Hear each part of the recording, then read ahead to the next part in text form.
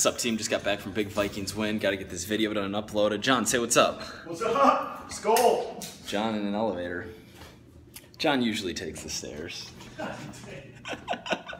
I want to shoot this super quick video on something that I was thinking about this afternoon and just didn't have time to get the video put together. But it's about happiness and like taking shortcuts, and specifically not taking shortcuts, because in the last 3, 4, 5 weeks I've noticed my like average mood being much higher, just being like much more positive, much more optimistic, much happier. And I attribute that to discipline. And I know that sounds weird, but I want to give you an analogy. So we played the movie Limitless yesterday when me and John, Sunday afternoon, both had our laptops up, grinding, kind of like had the volume on low. We'd seen it before, like that kind of thing. But the idea of popping a magic pill that like puts you in this perfect mindset, that makes you this brilliant person, that makes you just crush it at life, etc. It's very like, it's tempting, right? You don't have to do anything, and you just straight crush it, and you're the best ever. Just if only I could have that pill. But a version of that pill exists. Not to the hyperbole that is the movie Limitless, but like sleeping 8 hours a night, strength training, meditating, like going on walks, doing the right thing over a long period of time, and like sticking to those. It's self-discipline is what it is. Doing that over time leads to an elevated mood in the long run.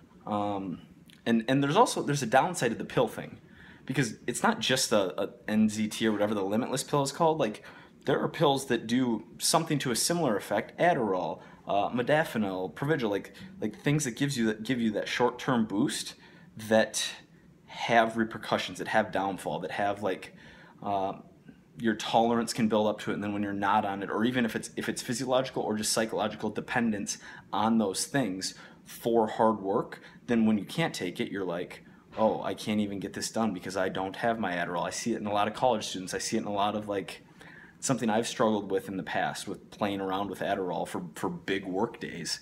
But doing the hard thing, I've talked about this before. I've made videos about like, always do the uncomfortable thing, your life will be better. Always do the hard thing, and in the long run things will be better. Self-discipline versus regret. But I haven't talked about it as it relates to happiness, because doing this, 1, the reverse bet, 2, the like just my training in general, 3, getting enough sleep consistently, all of these things, and like a few other things, like now that the reverse bet's getting easier for me, we've added more things, and John has too, like challenges to push each other with like other aspects of our life. And I find that building that streak and sticking to those things, even though every time in the short run they're tough, leads to more positive mood, more positivity, like more desire to engage with people, just happier in life. And I think, you know, the first couple weeks weren't easy. Getting that streak, getting that momentum, like getting the big object moving, like I talked about in the last video on my dad, is really hard. But once you have it going, there's so much upside. And like once you build one habit, then you can add another one on top, and then you can layer another one on top.